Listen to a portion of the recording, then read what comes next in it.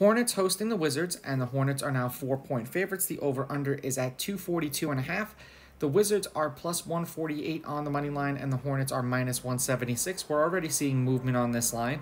Now, these are the overnight odds. They're going to change the closer we get to tip-off tomorrow. Thank you for everyone who has joined my Discord and who continues to join it. If you've not done so yet, you can do so by clicking the link in my bio, on my TikTok bio, my YouTube bio, or going to my website. It will have my best bets, the games that I bet on, my stats, and also college basketball and football exclusively.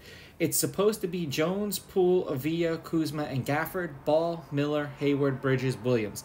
Lineups have not been confirmed. NBA loves to confirm them 20 minutes before game time. Head-to-head, the home team is 5-5. These teams are 5-5 against each other in their last 10. The favorite is 5-5 on the money line. The underdog is 6-4 against the spread. The over is hitting their last 2. The under is 6-4, and the over/under was at 240.5, and the under was 7-3 for that. The fact that it got bet up, I don't know, but the under at 242.5 is 8-2. So I understand that, neither one of these teams really play defense, so I get it, but we'll see. Now, they did play each other twice so far this year, and they split. 132-116 in favor of the Wizards in Charlotte, and then they played a couple nights later, and the Hornets won that game 124-117. The over is 9-4 in both of these teams' games this year.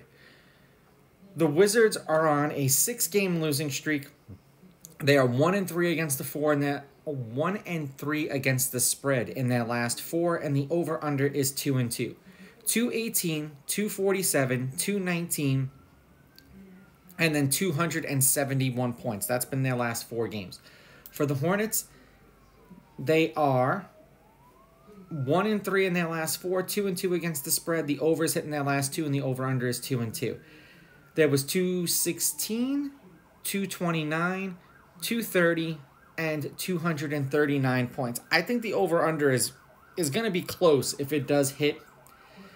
And these games that these teams have been playing have been close. The Hornets killed me the other night by beating the Wizards. But seemingly the road team has won these games they've played against each other. So I'll take the Wizards with the money line. I'll take the Wizards getting the points. And why the hell not? I'll go over. These are just my picks. If you disagree, please go with your gut, and please bet responsibly.